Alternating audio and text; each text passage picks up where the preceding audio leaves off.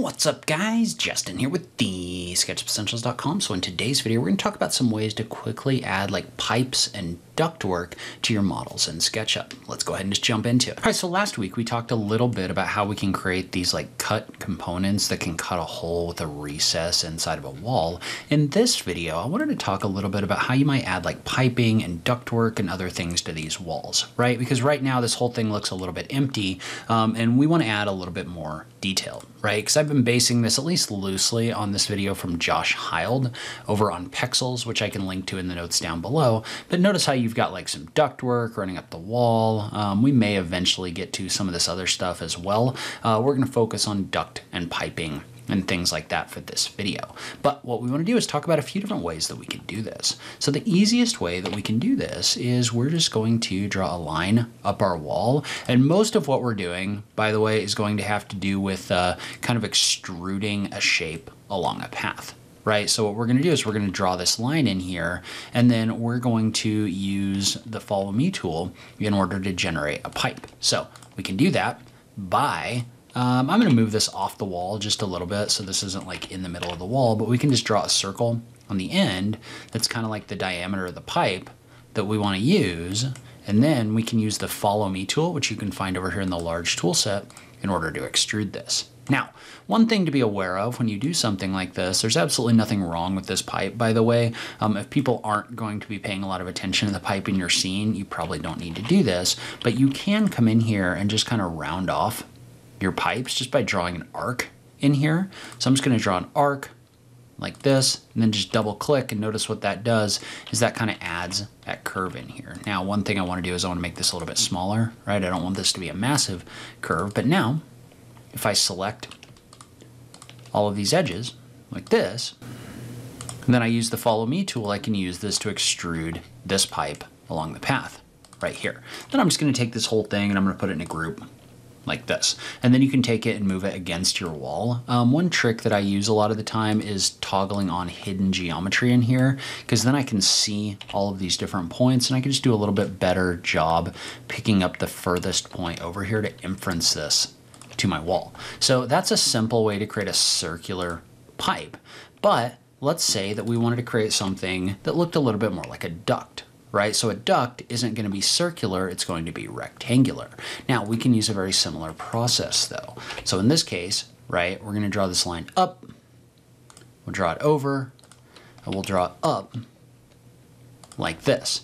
But in this case, instead of using the circular shape, we're going to use a rectangular shape, right? So all I'm going to do is just tap the R key. You can tap the Control key in order to put this in about center mode, but I'm just going to draw a duct that's going to look something like this.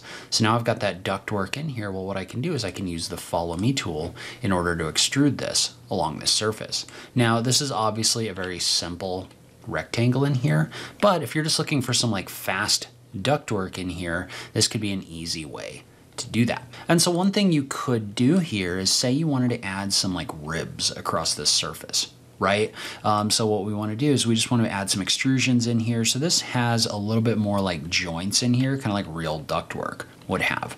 And so the way that we might do that is there's a bunch of different ways that you could do this. But what I might do in this situation is, first of all, I'm going to triple click on it and I'm going to make it a group, but then I'm going to turn all of my textures off and I'm going to toggle into X-ray mode. So when I toggle into X-ray mode, I can actually see like the back side of this, and it just makes working in here a little easier. But I'm just going to activate the rectangle tool and then tap the R key. I'm going to draw a rectangle. And so when I draw that rectangle, what I want to do is then I want to offset it out like this, right? So I'm going to take this and offset it out. You can delete out that extra face in here, but then I'm just going to pull this in order to give it a little bit of thickness, right? So now if I toggle back out of X-ray mode like this, notice what I've got in here is I've got this little extra piece of detail. And I would probably make this a component. And we can just call this duct fin, which it's not really a fin, but just from like a definition or a description standpoint, it's probably going to be okay. But then what you could do is you could just use the move tool in copy mode and just kind of divide this around in here. Then we could do the same thing over here, right? Toggle into X-ray mode, draw a rectangle across, offset it out, and then push pull it like this. We're gonna go ahead, we're gonna make this a component. We're gonna call this a fin. Now, one thing to note about this is when you place this right now, it's gonna be a little challenging because your axes are placed on this external location. Now, if you wanna be able to just kind of drop this in along a duct, what you can do is you can set your component axes in a different location. We can set those component axes right here. That means now when we set this, we're gonna call this duct fin horizontal. But now, if I add one of these in here, right? So if I go into the component section of my tray and I looked for my duct fin horizontal, now notice how when I click somewhere along a surface over here, and I think I'm in a wall, there we go. So now if I click on a surface, notice how it's going to be aligned with my duct right here, and then it's a lot easier to do. So using those component axes to set your insertion point can be a big time saver. But I'm just gonna take this and divide it by like 5 or something like that. I don't wanna get too crazy with these fins in here, but I just don't want this to look 100% flat, right? So then I could do like a divided by 2, and we'll call this good. Now, you're probably gonna wanna take this whole thing and put it in a group, just so that you can edit them all really easily, but then you can take this duct, just kind of move it so that it aligns with your wall like this. So now if I toggle out of X-ray mode, now I've got kind of a gray duct on that wall using the Follow Me tool. And so we could do the exact same thing using this tube right here if we wanted to do something circular, right? So, and I'm gonna go ahead and toggle back into X-ray mode again, but what I can do is I can take this end and I can just copy it down along the surface like this, and I'm going to tap the up arrow key in order to lock this in, but then I could offset this out like this. So say we wanted like some flanges or something like that, I could just kind of push pull this down like this and use the push pull tool in order to do that. We'll toggle this off for a second, and then I'm just going to take this flange and I'm going to make it a component. And again, what I might do is I might set my component axes in here so that they're aligned with one of these surfaces to make placement easier, but then we can just call this something like flange, and then we can make copies of it. And so then again, I can use the move tool in copy mode in order to create copies in here. Now, one thing that might be helpful to you here is in addition to being able to do this, which you can definitely do, the other thing you could do is you could also use an extension called joint push pull. And so if you use the extension joint push pull, and I'm gonna go ahead and move this down like this. Notice what I'm doing here is I'm splitting this face up like this, right? So that I've got a surface in here. Well, what joint push pull does, and this is a paid extension from Fredo 6, is this allows you to push pull surfaces. So in this case, right, what I want to do is I'm going to use the joint push pull function of joint push pull. And when I activate that, what that's going to do is that's going to allow me to push pull this outward like this. So instead of having to do the extrusion in here like I did before, you can actually use this to push pull those curved faces in order to add detail. So what I might do is I might come in here and split this surface up. I might use joint push pull to pull this back in. And we're gonna want to set this to original push pull in here. But notice what that's doing is that's allowing me to push pull this in order to add some additional details. So that's just another option for adding some different flanges in here and other detail objects if you want to do that. Okay, so sometimes you want just a little bit more quick control over the way that you might add pipes in here. Well, there's a couple extensions you can use that are going to give you that. Like for example, there's an extension that you can download for free from the SketchUpEssentials extension warehouse called Pipe Along Path. And so we can run this extension, and this one is going to allow us to create a pipe using dimensions, right? So in this case, if I want a 4-inch pipe, I can just type in 4 inches. You can also set an actual hollow pipe in here, which if you're doing what we're doing right here, not really that big of a deal, right? But you can definitely use this in order to do that if you want that. But we're gonna go ahead and click on OK, and that's going to quickly generate this pipe right here. So that allows you to do that without having to come in here and draw something that's kind of like centered along this line or anything like that. You can just really quickly generate the path. Now the limitation with that is, let's say that we wanted to generate several pipes, right? So I'm going to draw a line up here. We're going to make a quick set of copies, right? So divided by 4 or something like that. Well, if we were to select all of these and try to run pipe along path, what this is going to do is it's going to give us an error, right? It's going to tell us that this is not a continuous path and it's not going to do anything. Well, there's another extension in Sketchucation called lines to tubes. And so what lines to tubes is going to do is it's going to take multiple lines and convert them to tubes. So what that's going to do, and this one is also free, and you can download it from Sketchucation. And so we can run lines to tubes, which actually shows up, should be in the tools under convert arcs, circles, curves, lines to cylinders. When I run this one, what it's going to do is it's going to allow me to set the material that's on here, which I just want the default material. I don't know if I'm seeing that in here. We'll just go with this aluminum right here. But this one is going to set this up where either each tube is a group, or if they just all get put in one group, we can click on OK. We'll notice what that's going to do is that's going to take all of these tubes and it's going to create them at once. So if you want to create like multiple tubes, or that would also work for like lattices, you can do that using lines to tubes. Now, let's say you wanted a little bit more automation. All right, so now we're going to take a look at a way that we can actually build an assembly that can build things like our ductwork for us.